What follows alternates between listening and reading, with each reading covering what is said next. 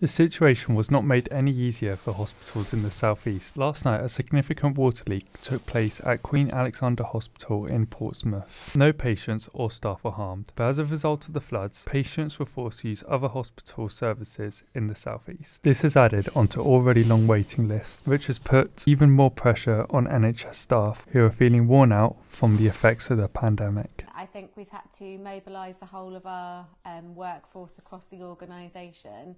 And whilst in the first wave that was relatively easy to do because everybody had very much a kind of in it together fighting spirit, the longer that the pandemic has been going on, the harder that's been because people are tired, exhausted and also have done it now a number of times.